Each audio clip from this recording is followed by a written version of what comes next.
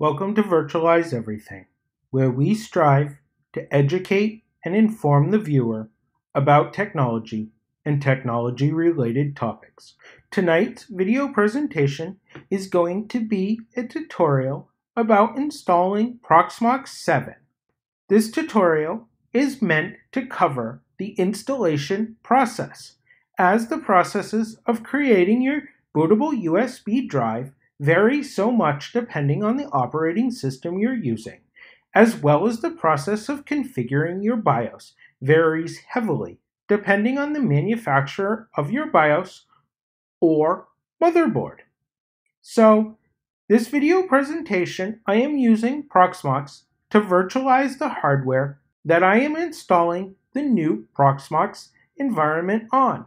This is not a suggested installation process, but it is how I am doing this so I can present you with a video on installing Proxmox.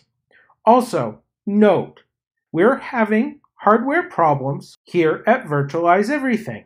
If any of you know how to clean a USB-C port that has had dog shampoo put into it, please let me know. We had a serious mishap on traveling. So, on with our video. We're going to now press Enter to select Install Proxmox VE. This is the default installation option when Proxmox boots from its USB installation drive.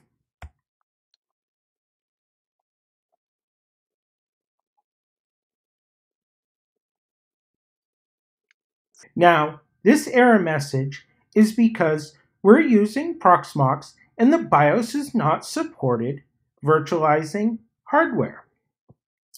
If your system gives you this error message, you don't have settings correctly configured in your BIOS, or your hardware does not support virtualization.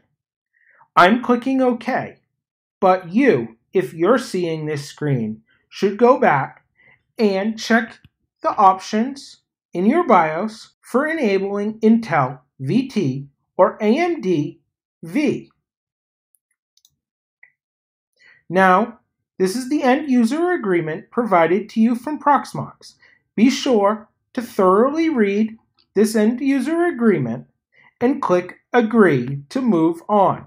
If you do not agree, you will have to shut down your system and find other virtualization software. Now, here at this screen, we're just going to click Next. But know if you have other installations that you're trying to do, like setting up a ZFS RAID, this is where you would do that.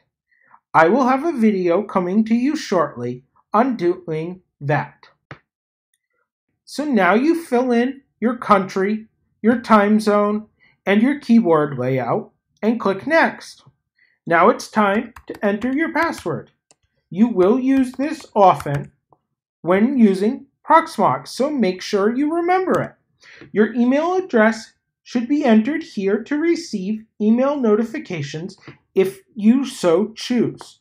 There will be other steps in configuring this so it works later if you choose. I'm going to enter none at none.com in order to move through this screen without getting an error message. Now, we can enter our system name here. If we would like, I'm calling mine VE. It will work with the default of PVE, but it's always nice to name your server.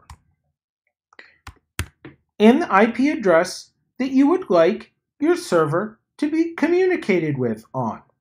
Now we can press Next. Check the screen to make sure all your options are correctly configured, and now we can press Install.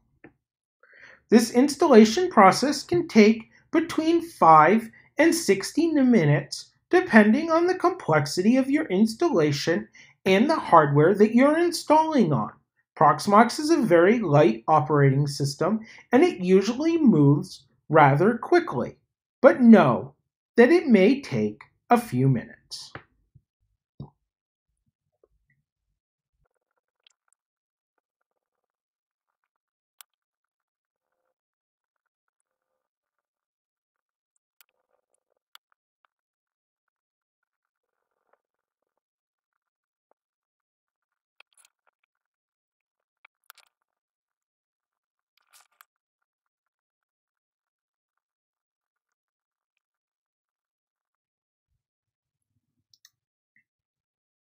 Now your system will reboot.